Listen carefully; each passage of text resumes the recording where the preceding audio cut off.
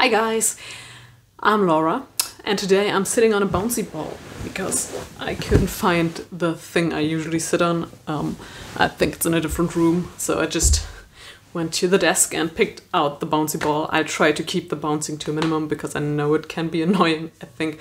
But yeah, just don't be confused when I start wobbling.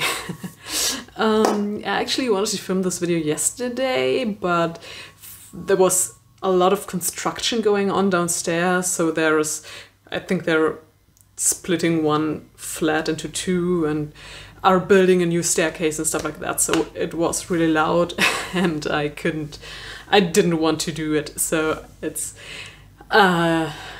Tuesday and I wanted to do something else today, but I will be doing this now. Yeah, so today I want to talk about Senlin Ascends, which I read a few weeks back. No, maybe 1 week, 2 weeks. And I said that I wanted to do a review for it because I had some thoughts. Yes, and I will do that now. So let's start with the synopsis first. Senlin Ascends is a fantasy novel by Josiah Bancroft. It's about a headmaster from a small school in a very remote village, and he and his new wife, they traveled to the Tower of Babel to go on their honeymoon. And before they can even get into the tower, his wife, the character's name is Senlin, and his wife, she gets lost. So he waits for her, and then he remembers that they talked about meeting up somewhere in the tower. So he decides to climb the tower to meet her in the place they talked about before. So this tower, it's not just like a regular tower, it's really huge, so it consists of many different ringdoms. A ringdom is like a floor with this, which essentially is its own kingdom. That's why it's called a ringdom. And those ringdoms, they're like, I don't know, 100 meters high, so it's not just like a single floor in a building, but a very huge place in itself. And so he starts climbing the tower to meet his wife in the, I think, third ringdom or something, and things happen. So what I really liked about the book, and what was the main reason why I got it, is the world building. I really liked the idea of that tower being this huge, ominous thing where people want to go to improve on their lives or do stuff. And I think that was really well done. So all those ringdoms, they felt really differently. So for example, the first ringdom, which isn't really a spoiler because it's in the first 50 to 100 pages, there is like those beer fountains, and that was weird, but it was also very cool. And then the second ringdom is about acting and actors, which I think I like that one the most. So, but those ringdoms, they all feel very differently.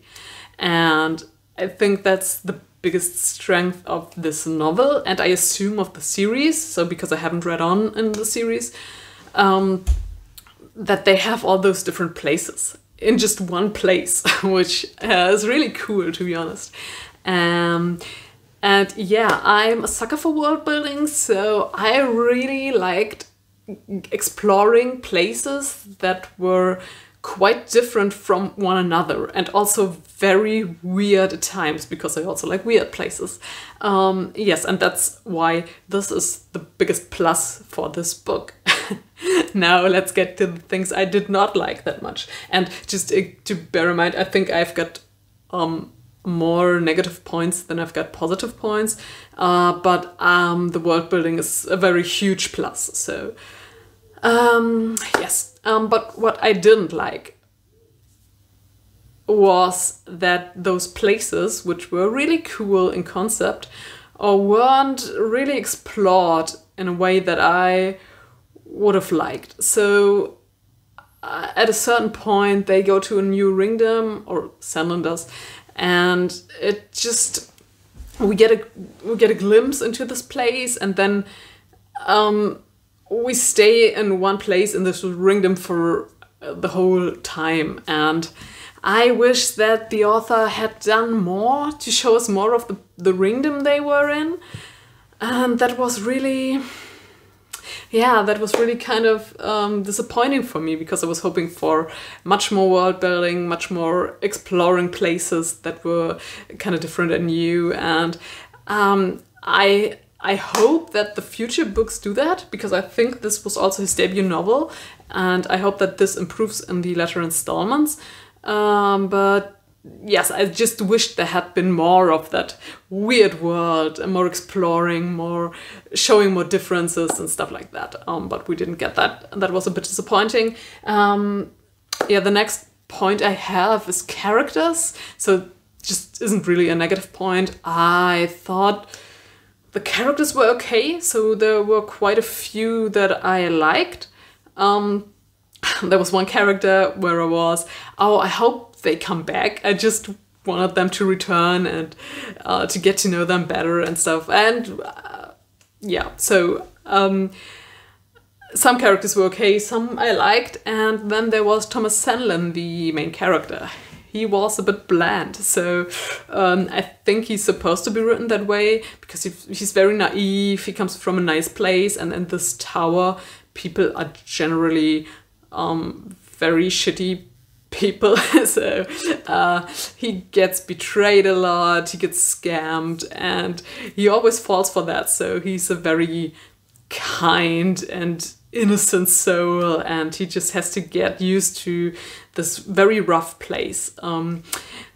But at one point we get like a short glimpse into what his wife has been up to all the time. And I was like, oh, why couldn't we have followed the wife? Because she seems so much more resourceful and so much more intelligent, and she just seemed like a more interesting character overall. But instead we're stuck with the Senlin guy, who, yeah, he wasn't really a bad character, but he just wasn't a great character either. So yeah.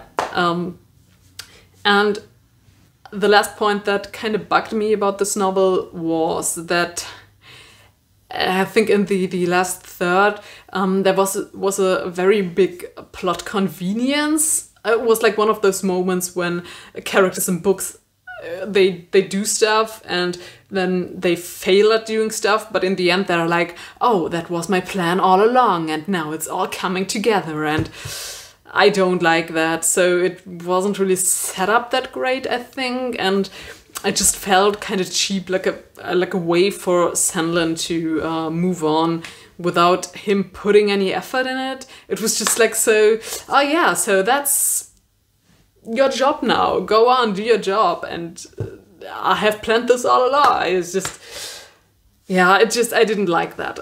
But yeah, so the ending was kind of open-ended, and I am very curious to see where this goes. So I will go on with the series, because I enjoyed this book. So it may sound like I didn't, but I really enjoyed this book, and I am curious to see where it goes.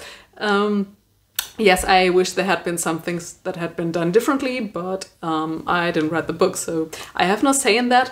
But overall, it was a good start to a series that I'm really interested in, and I like the world building, and I hope that we get more of that in the next. I think there's 2 books, and one is coming out this year, I guess. I think I remember right. I don't know, but yeah, I'm very interested to see where it goes, and I can recommend this novel because it was interesting. So if you like world building, I think you want to give this a try. If you're in it for great characters, I think you might want to give it a pass. Yeah, but I can overlook kind of meh characters if the world building is cool. And yeah, so that concludes my review of Senlin Ascends. I just wanted to do that because this is the kind of book that I want. Great world building. Just give me that and I'm satisfied. And so I just wanted to talk about it a bit. I hope you enjoyed this review. If you did not, I'm very sorry, but still I will thank you for staying till the end. And I hope I'll see you next time. Bye!